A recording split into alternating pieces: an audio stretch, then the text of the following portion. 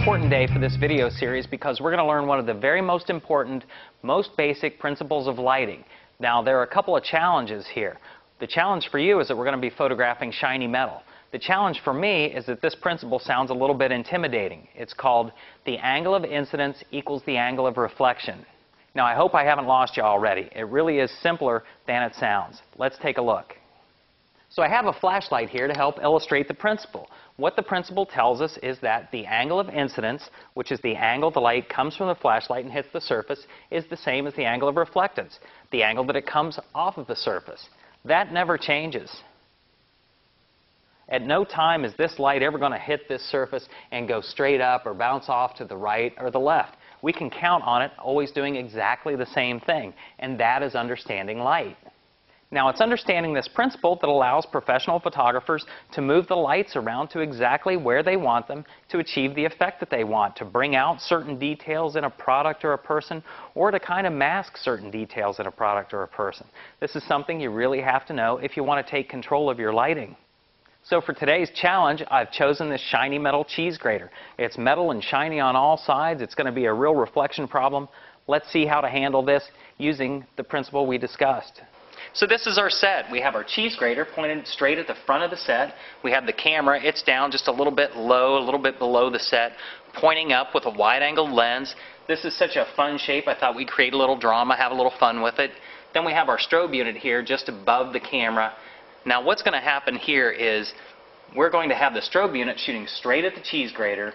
It's going to hit that metal, and that light is going to reflect straight back into the lens. We're going to get some massive glare. Let's take a look. Yep, that's exactly what's happened. So how do we eliminate that? Well, we could move the strobe from side to side. We could change its location, but I'm going to be turning the cheese grater anyway because I want to get a more dynamic angle on it. What's going to happen now is the light's going to travel from the strobe to the metal surface, and then it's going to glance off at the same angle that it met the surface. So that glare is no longer going to kick back into the camera. It's going to glance off to the side. It's going to go off into space. We're never going to see the glare. So let's take a look at what we get now.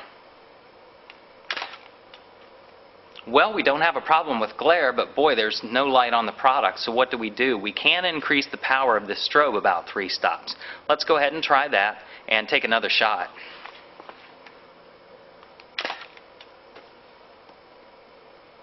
Well, that sure didn't do it. We still don't have any detail in the metal. Now, what have we learned here? Well, we're seeing one of the very basic principles about photographing shiny metal. It's just like photographing a mirror. You can pump all the light you want into a mirror, but do you ever actually see the surface of the mirror? No, you just see what's reflected in it. It's the same way with this metal. We're going to have to create reflections, nice reflections, and that's what we're going to see. That's what's going to define the metal to us. So the reflections we'll create will be with these white foam core cards. We want to make sure that the cards have a clean surface because they're going to be reflecting in the metal just like a mirror. Now, how do I know where to put this card? It's the exact same thing, the angle of incidence, the angle of reflection. I follow the path from the camera lens to the metal, and then where it bounces off, that's the path I want to put this card into. It looks good for just doing a quick card up there. I think we have that side covered. Let's go to the other side.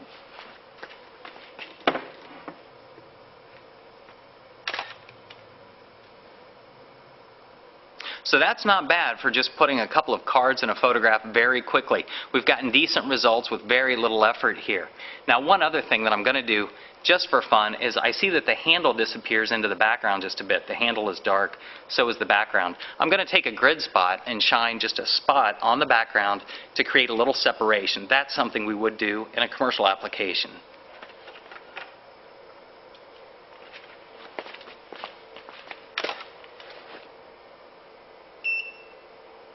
And there we go. So that's it, a complicated sounding principle that in actual use is really pretty simple. Just think of it as playing pool. You knock that pool ball into the bumper, it comes off of that bumper at the exact same angle it hits it.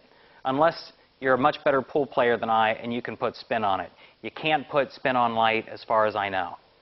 So what are the other practical applications of this? Well, This principle is used in every single thing you photograph, but think of food photography. Think of the shiny surface on the top of soup. That's a reflection. Think of the sizzle, the glisten on steak. That's the same thing.